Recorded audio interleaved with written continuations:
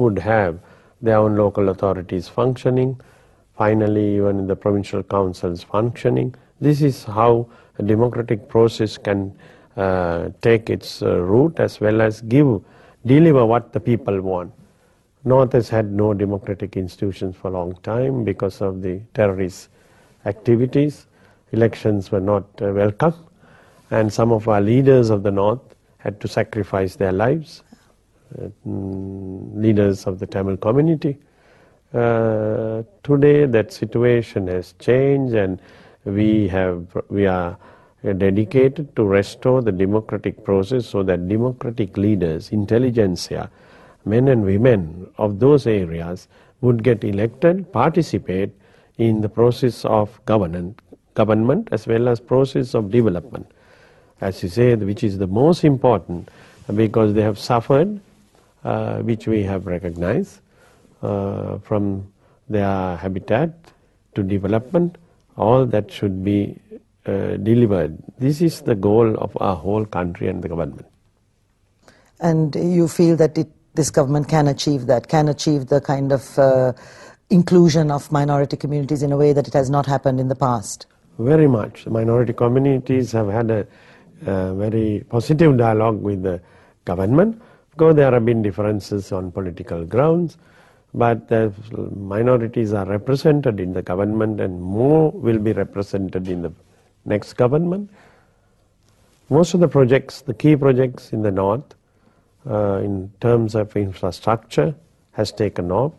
Some of the roads, the bridges, all have been restored for what?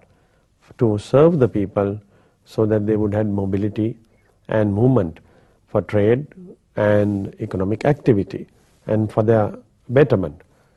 Education, health has been restored virtually, and it would be improved. We will be going on that track for development. My ministry has already planned the big city of Mankulam. It will be one of the key cities of the North. We have planned for the development of Jaffna, Mana, Trincomalee, and also Kilinochchi. I mean, if I can interrupt there, I mean, personally, these are wonderful measures that are being taken, and definitely that is what has to be done. But as you say it now, it's a question of trying to make the people of those areas feel that they are really the ones who are going to benefit by this development. Right. And it's not something that the center of the country is imposing on them. So I guess it's important that people are included in all these development projects and the planning of them as well, and they are. They are very much, and I agree with you. There has to be community participation, which is an important aspect of development today all over the world. Community has to play a role, which we are recognized. The President's program of reawakening the villages includes community participation, and the people of the North and the people of the East will play a role in their own habitat as well as communities in terms of decision making and development. Well, we will look forward to it, hopefully, because this is really what is going to assure peace for all of us in the country in the future. If I can just come back to the portfolios that you represent at the moment in Cabinet. You are the Minister for Urban Development. What do you think about let us take the city of Colombo. We know there were a lot of urban development projects that were started even by the last government. How do these things carry forward? Have they been going forward in a way that you think we can think of as progressive? Very much. We have gone through a difficult time because of the conflict. Our priorities had to be changed in order to win the war. We have planned the city development, cities of Colombo. We have started shifting the administrative departments to Jayawardenapura. The new complex is already has taken off, and all the government ministries and departments would be shifted so that Colombo city would be further developed with a lot of space for development. Colombo has about 1,000 acres that could be used for development because of the poor shelter that has come up.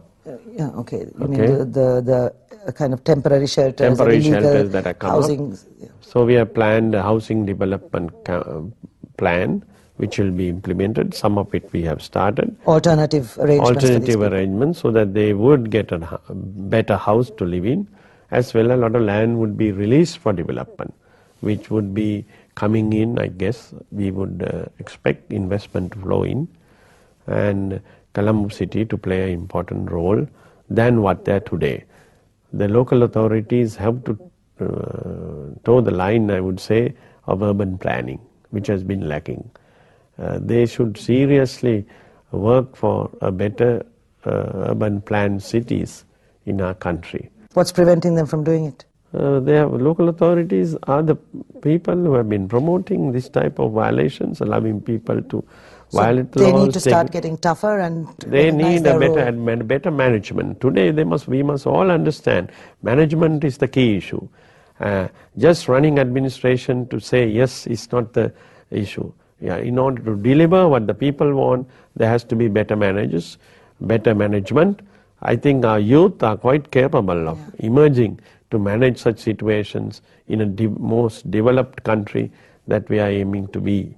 But don't you think it's the same politicization that even affects local government authorities from functioning in their most effective and most efficient manner?